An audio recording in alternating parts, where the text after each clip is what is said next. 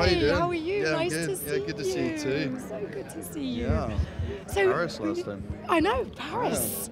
And now LA. Paris, LA. We're so glamorous, bad, Jamie. not bad. How you been? Life is good? Life's very good, yeah. Life's really good, thank you, yeah.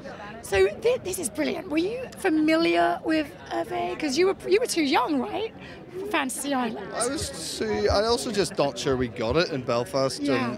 And, I remember Love Boat, which was a similar vibe, and Aaron Spelling, it was the same kind of time, so if someone showed me a picture of Herve, I'd be like, oh yeah, he's the guy who's in Fantasy Island and he was in Man with the Golden Gun, but I wouldn't know anything beyond that about him, you know.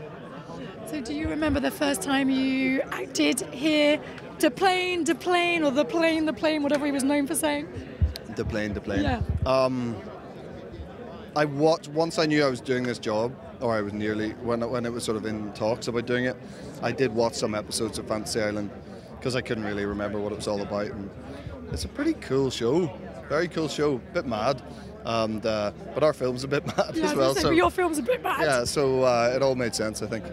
What do you think? I mean, obviously his life was fascinating, but why do you think this makes such an interesting story to tell? I think just the parallels between what my character Danny Tate is going through and what Herve is going through, and I just think you get taken on a very unexpected journey in this film. I think there's you have an idea of what it's going to be and how you're going to feel and what's going to happen, and everything gets turned on its head, and I think people will be a bit sort of sidebarred by it in a good way. Did you have a good time with Peter making this? I loved it, yeah. No, Pete and I got on very well, and it's it was a very tough shoot. It was like a lot of things, you don't really have enough time in the schedule, and everything's sort of kick bollock scramble to finish every day, and stressful long days, but it's all worth it, I think.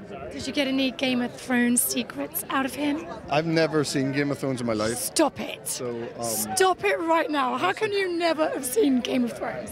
It just passed me by, I don't know why. It just passed you by? I don't know, it's like in 8 years of just not doing it for me. I don't know why, it's one of those things. And then now the idea of doing it, and eight seasons of it is really, daunting to me, so I'm probably never going to watch it. Did he find that funny? Did Peter find it funny that you'd never seen it? I don't think Peter believes me. I'm telling him all the time that I don't watch it. I don't think any of us believe you. No, well, there's lots of us. My wife has never seen it. There's lots of us who've never seen it. Well, you don't know what you're missing. You need to catch up. I've seen I know so many people in it. I have so many friends who are in it, and that makes me not want to see it more. What is wrong with this man? Maybe one day. One day I'll get around to it. Now, what about the Ryder Cup? Yeah, How much fun did you have playing in that? Yeah, it was incredible. It was an amazing experience. Very frustratingly, I had stuff to do in London on the Friday, and had to go home and see my family at the weekend, so I didn't get to stick around for the main event. But yeah, we had a lot of fun doing it. Yeah. Did you get to meet Tiger? Who? Tiger Woods, yeah. No, I didn't meet Tiger. Who? You know that Tiger. Thrones, never heard of Tiger Woods. No, I didn't get to meet Tiger. No, didn't get near him. Are you happy to see him having a comeback, though? You're obviously very into golf. It's brilliant for golf. Like, absolutely, golf sort of needs it more than I think they realise. The viewing figures, if he is playing and not playing, are drastically different. So it's a good thing for golf. Yeah. Want more extra? Hit the subscribe button and the bell and never miss a video.